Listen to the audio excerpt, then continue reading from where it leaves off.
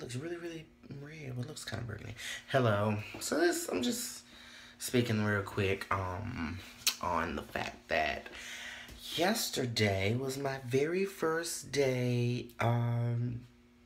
Yesterday was my last day of work before the big move or whatever, and I thought I would feel sad or emotional, but that hasn't come yet. I'm waiting on it to come. I don't know if it's gonna come later or whatever. But I was actually kind of happy because I feel like I went into my job and I made a lot of changes, a lot of good changes for the good, for my company, for my crew or whatever. So hopefully I left them, in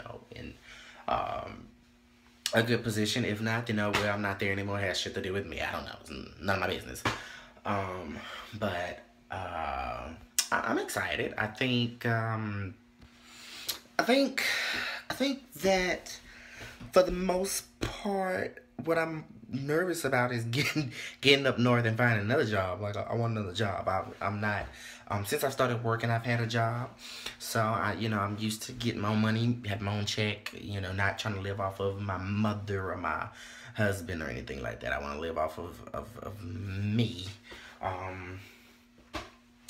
I'm excited for this next new chapter in my life and to see, what it brings. Hopefully it's a job where I'm not bored or miserable or completely, over life.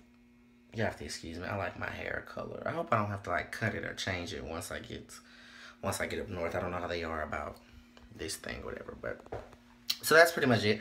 And I will, as usual, keep you guys informed on things that's happening. So, peace out for now.